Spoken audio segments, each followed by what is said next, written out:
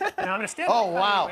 Look at that. Now this That is so much bigger than I imagined it would be. This is a golden eagle, North American golden eagle. And I'm going to try to sit down nice and gentle here. Point it at me. You're a good guy. Yeah, how are you? That does Good not. guy. Wow, hi. So I think the first thing you notice is how big these guys are. Yeah, he is These are big. one of the biggest Why is he birds looking at me like that? Everybody, you're a good guy. How are you? Yeah. Now, the one thing that I always like to point out, because it's the reason why I'm wearing this big glove, Yeah. is they have very, very strong talons. Those feet, you can get a shot of those guys.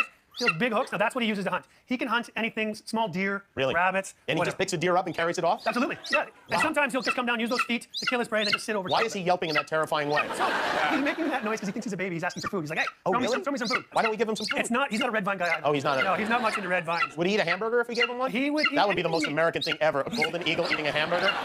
He's a carnivore. He'd probably like the hamburger better. This guy actually rivals. Ooh, his hair went up. Yeah, he just told me he'd like to see his dad. Oh, really? Was that a warning we just got there? Yeah, when he puffed his fur out.